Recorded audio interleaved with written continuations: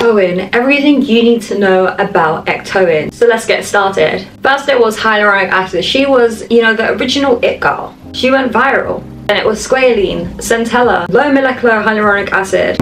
And now it's Ectoin. Skincare before was just about having clear skin. As people became more aware of Korean skincare, it became more about barrier health. So what is Ectoin? Ectoin is an amino acid derivative. It is produced by certain microorganisms as a response to external stresses. For example, extreme temperatures, UV, pollutants. Because of this, it's known as an extreme light. So it's produced by bacteria that thrive in extreme environments. So let's think about natural extreme environments. For example, desert, North Pole. Those are extreme opposites. Desert, really hot, dry. North Pole, freezing. No matter your skincare knowledge, you would know that when it comes to winter, your skin will be a bit more dry. You would feel that, you would experience that. And in the summer, you might want to go for lighter layers, for your clothing, for your skincare, you might want to go for maybe one moisturizer instead of two. You might want to go for a gel moisturizer instead. Something that feels a bit more light in the skin. You're adapting it because the stresses around you have changed according to the seasons. And this is because, like I said, environmental stresses affect your skin. So Ectoin is produced by microorganisms that live in these harsh environments. Now this peace lily is struggling anyway, so we're just going to ignore that. And I don't know much about peace lilies, but let's just use this as an example. If I take this houseplant and I put it in the North Pole, it will probably freeze. It would have ice on it and therefore die. But microorganisms that produce Ectoin have a special barrier protecting it from environmental stresses such as temperature. This protective barrier helps them survive in extreme temperatures like the desert, like North Pole, like the bottom of the sea. Because in those areas, microorganisms still exist. So they survive by Ectoin. Ectoin basically stabilizes their cell and protects them from damage. Keeps the moisture in and locks it in. Hydrates and protects. So basically it acts as like a protective shield. It's like, for example, if you wore a crop top and micro shorts in the North Pole, you would get hypothermia, be fatal, probably die, I don't know, but it wouldn't be good for you. So what do we do if we're going into a colder environment? We wear layers, we wear thermals, we wear hats, we wear gloves, we wear a coat. This is to protect us from the extreme weather, from the cold.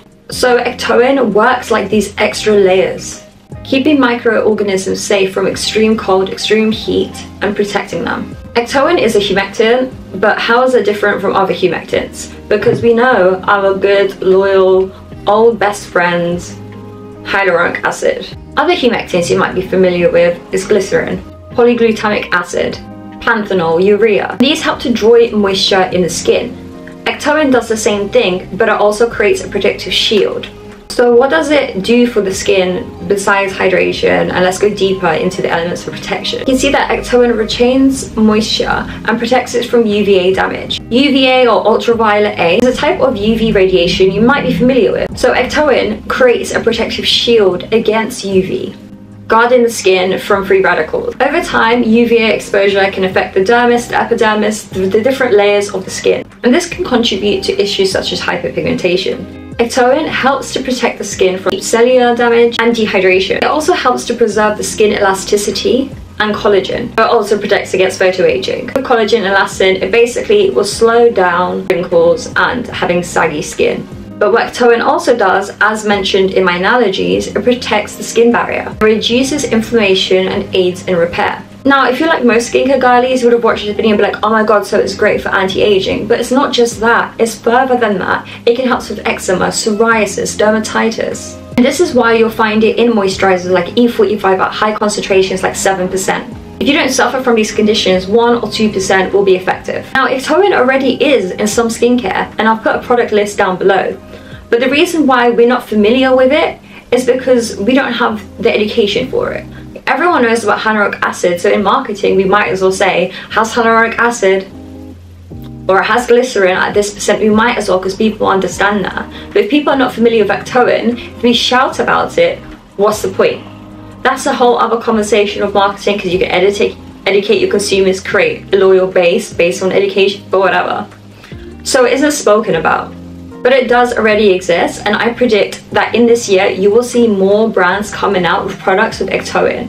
This month alone, we've seen Inky List come out with a barrier serum that has 2% ectoin, panthenol, and I can't remember what else from the top of my head. Now, even though ectoin may seem novel because we don't really hear about it when it comes to skincare, it is very well researched and it isn't a novel ingredient. It was discovered in 1985 in Egypt, so an extreme environment. Now, due to its benefits, you will see it in products outside of skincare, for example, for those health conditions, but also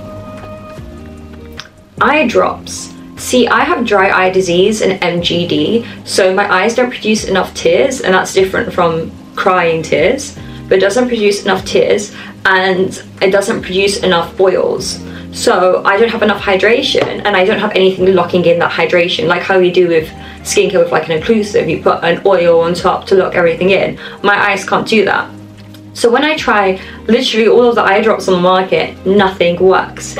But this does, because this has 2% ectoin, and this has helped massively. Now, I predict that once ectoin becomes more known, we will see it in hair care as well. See it being advertised in hair care that will help to retain moisture, prevent frizz, and we also might start seeing it in scalp serums, because it can help protect the scalp, reduce inflammation. So if you have a sensitive scalp, you may see this being promoted. So in summary, ectoin is fantastic to have in your skincare routine. Because ectoin can help reduce inflammation, it hydrates, lock in moisture, and protects the skin barrier, it is great if you're using any form of active, whether that's vitamin C, azelaic acid, retinol. It can help make sure that your skin is able to heal whilst using strong actives like so. Also, it's suitable if you're pregnant. For example, you can't use a retinol if you're pregnant, you can't use a retinol. So how can you use ectoin in your skincare? You can use it as a sandwich method or as a repair method if you're using actives. Have used some sort of retinoid before, you know how dry your skin gets, you know, have a purging period, if you use tretinoin as well. So to kind of reduce that period, you can do a sandwich method, or you can have hydrating days where you focus on using products like ectoin. So in summary, it's great for hydration, locking in hydration and protecting your skin barrier, as well as has some sort of anti-aging benefit. But obviously for these effects, you have to use it long term. Now, I am going to put products in the description box below, and because I'm very helpful, I'm even going to write out the percentage of ectoin. Now, reminder, if you don't have a skin issue like dermatitis, eczema, psoriasis, you don't need a high level concentration product. My ectoin, I brought a 3% ectoin, the bellflower one from Yes Style. That's going to arrive tomorrow. I think I'm really excited because with my autoimmune disorder, like I said, my eyes don't produce enough hydration, it doesn't have the oils, but same with my skin. So I have very dehydrated skin. Like right now, my skin is tight. So I'm really excited to try this because I've tried everything else. I already have down in my skincare routine 311. If you don't know what that is, just let me know, I'll make a video. I've got natural moisturizing factors as well. So what I need from me is that extra boost. I need that ectoin.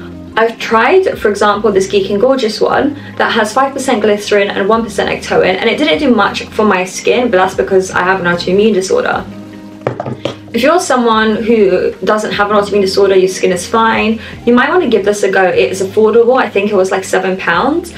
It is very lightweight, so it'll be perfect for the summer as well. If you've got oily skin and you like a lighter hydration, this will be fine too, and it blends out so easily. It dries down so easily as well. You don't have to wait for it to be absorbed whilst you're doing your skincare routine. And it's a nice affordable option. And because it has glycerin, it's extra hydrating. Geek and Gorgeous is a great brand in general. But if you want to have a starting product that is affordable, give this a go. I hope this video helps. And if you do end up buying some of these products down below, let me know your thoughts. Thanks for watching. Bye!